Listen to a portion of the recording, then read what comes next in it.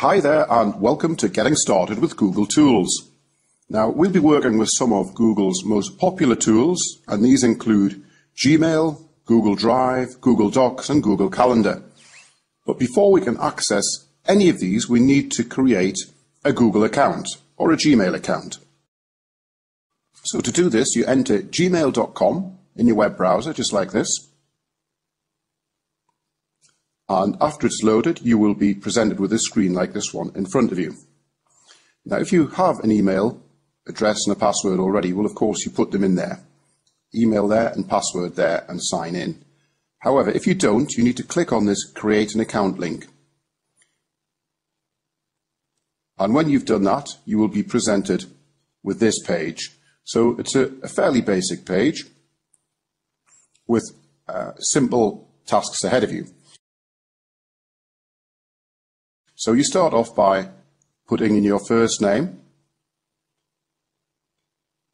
and quickly followed by your second name, your surname.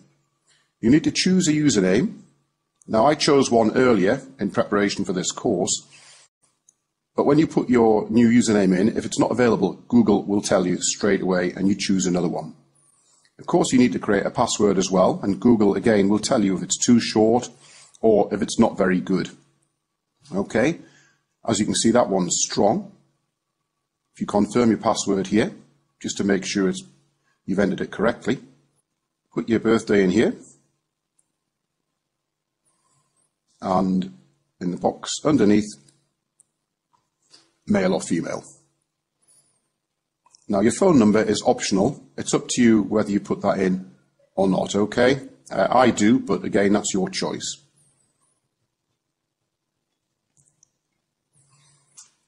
Your current email address, self-explanatory, so you put your current email address in there.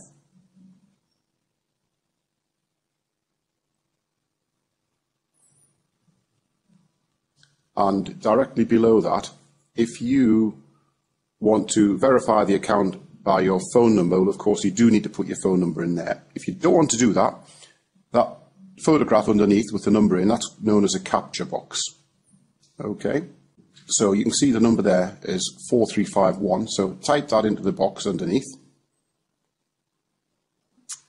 If you make a mistake, they'll give you the chance to do it again, so don't worry too much about that. My location is defaulted to the United Kingdom by my IP address, and of course, like all forms that you fill in online, you need to click the Terms of Service box and then click Next Step, which of course will bring up this screen, which brings you into your Gmail account. You get a little welcome message from Gmail there. And if you want to explore it a little bit further, you click on Next. But in a nutshell, that is how you set up your Gmail account. I hope you enjoyed it. We'll see you in a moment.